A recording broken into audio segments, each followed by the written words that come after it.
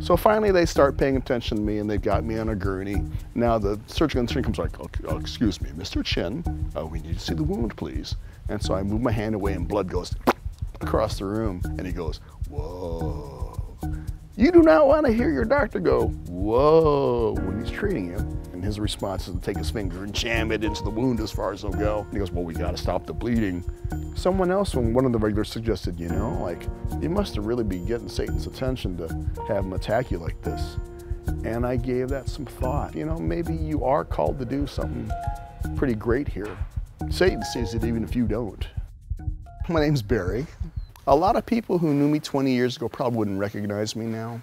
I used to be a really kind of uptight kind of person, and people kind of laugh when I say that now because they can't picture that at all. I have lived a life that's been characterized with a lot of self-sabotage. A lot of it was I was just kind of afraid of being successful. And I was just kind of happy to get by, to subsist, when God has a lot more out there. There's the story that Jesus says, okay, if your child asks you for a fish, we give him a stone. In my life, the experience was, it wasn't necessarily a stone, but like God would give me this tofu patty. It was nutritious, but it was totally unappealing, and I had to somehow be grateful for it, which kind of skewed my view of God. I think the simplest way of putting it is, your faith is going to be affected by your view of God, and the more misconceptions you have about God, the more your faith is going to be flawed or skewed in some way. I go to a church in Eagle Rock, and a group of 20-somethings started feeding the homeless in Central Park here in Pasadena. And one of them, I know from choir, invited me to join them. And so I did. This would have been roughly, 2010, 2011 or so. Part of the challenge also was, okay, I'm gonna budget myself 20 bucks. What can I do? What can I go get on sale? Kind of like if you're a restaurant person, the idea of staff meal, you just take whatever you've got that's left in the kitchen and you try and make something that's gonna be palatable. But it's not just about the food. I've heard of people that if the staff meal isn't good or if they don't feel like they're gaining what their nourishment, not just physically or culinarily, if it doesn't really like nourish them in a soul way, they'll move on to a different job. I've kind of evolved to try and creating that kind of atmosphere when we go to the park. As I've spent more time with some of the homeless and also having gone through some financial issues of my own, I've been able to experience more firsthand what it's like. 3 years ago, I spent the better part of a year living in an RV that had no running water and had a extension cord running through a window through which I ran a microwave, a toaster oven, the rice cooker, and a couple of slow cookers. And that's kind of where I got into cooking more using slow cookers and electric appliances versus cooking on the stove. I guess at some level, I kind of hope that some people can see that and use that as inspiration, say, yeah, I mean, he's not just coming in from some high, lofty spot. He's lived on the street, slept in his car, he's had to deal with this and that. He knows what it's like. I think C.S. Lewis put it, you can get people to stray from the faith by using the word and. Christianity and. I took that to mean basically whenever you focus on a commonality that's other than Jesus and make that more important than your faith as to why you gather, it's going to affect your faith, and I don't think it does it in a good way. Because when you start to focus on that commonality, you also notice people that don't fit in, and you tend to exclude them. I don't think Jesus did that kind of thing. The black beans, we started these this morning. They look like they're almost done. Simply flavored, cumin, garlic, jalapeno pepper, a little bit of chicken broth. One guy told me I make beans better than his grandmother. I'm not sure if that's true, but it was nice to hear.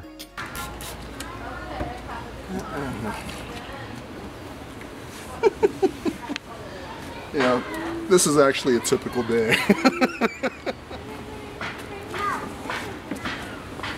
This might make more sense. This way, if it spills, now it gets soaked up. If people don't come for the food, I'm not offended. I would rather them come for the chance to come and feel part of a community, because I feel a lot of them, they're used to being invisible. I just want to make sure they don't feel that way when they come to dinner. It was back in March of 2013 when we just finished serving dinner. We'd started a devotional and we were studying, it was a passage about the depravity of man. And right after that, someone came up behind me with a box cutter and stabbed me in the neck. Severed the anterior branch of my carotid. So I didn't have any idea that my lifeblood was leaking out of my neck. And I'm just like, ow, like who hit me? And the lady next to me said, Barry, you're bleeding here. Take this t-shirt and just hold it to your neck. And I'm like, oh, okay. I have no idea of how seriously I've been hurt. They took me to the hospital, and so we get there, and they have no idea we're coming because we're coming civilians in our own car. So I'm knocking on all the locked doors, and finally an orderly lets me in and says, like, what do you want? And the nurse sees me and goes like, how do you get in there? What you doing in here? And I'm like, well, I've been stabbed. I'm like, well, you need to go to the front desk and register. And I'm like, okay, let's stay calm. And so I walk over to the front desk. Fortunately, I think it was like 12 minutes from stabbing, I was in OR and they were operating on me. Huntington has a policy where if you are the victim of an attack, they will assign an alias to you so that people, if they want to try and hurt you, they can't find you. So they named me Gustavo Perez. Yeah. You know, Gustavo Perez. I mean, that's as likely a name as you're going to find. Nurse comes and says, there's someone named Michael here who claims to know you. And I'm like, okay, I'm just still suffering from the chest tips. Like, so does he have my cell phone charger? He goes, yes. I'm like, And fortunately, he had my cell phone charger. I had him go back, get my laptop, and I got on Facebook, posted pictures of me in the hospital with the chest tube and all that stuff. And Gustavo Perez is alive and well and living. I suppose someone else, when they were almost killed, would have probably quit.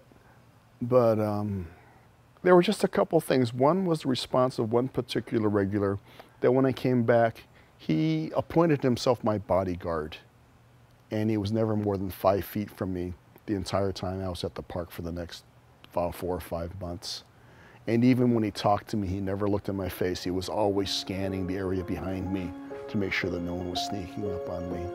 I have to admit, I was touched by that kind of loyalty. And I just felt like I just couldn't turn my back on that.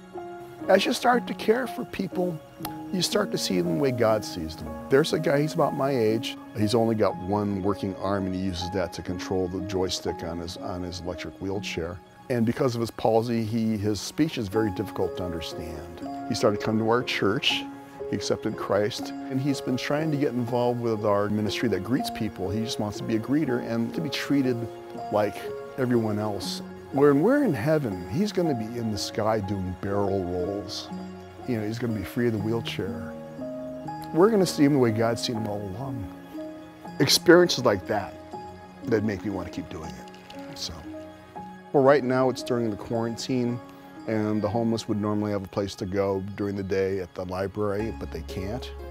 And you may not think about it too much, but they have no place to recharge their phones. They have no place to stay out the heat or to get warm out of the cold or to get their Wi-Fi. And that's a really, really difficult thing to try to deal with. I think it's more important to try and address the needs. What I'd really love to do is get these people washed up in clean clothes, and I'd love to start giving them some dance lessons. I love dance. Dance is one of the major constellations in my universe. I competed in ballroom for a while. I've danced on some TV shows like Gilmore Girls, Big Bang Theory, and there is just so much you can learn. There's just a great chance to give them some socialization skills. I've been feeding the homeless for almost 10 years now, I think. Is now that I can believe that God wants this ministry to flourish. It's what I want to keep doing until God calls me home.